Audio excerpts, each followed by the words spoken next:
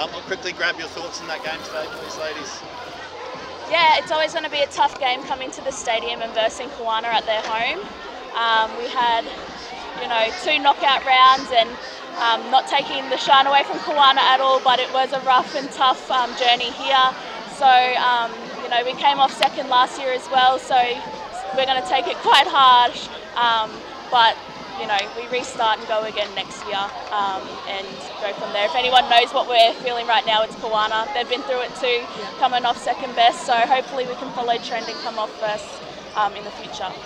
You guys didn't stop though, you still pushed and pushed and pushed to that last whistle, didn't you? Yeah, we definitely did, and as I mentioned earlier, the score did not reflect just the hard effort that the girls actually put on the field today, so we're proud. That just gives you more drive for next season? Yeah, 100%.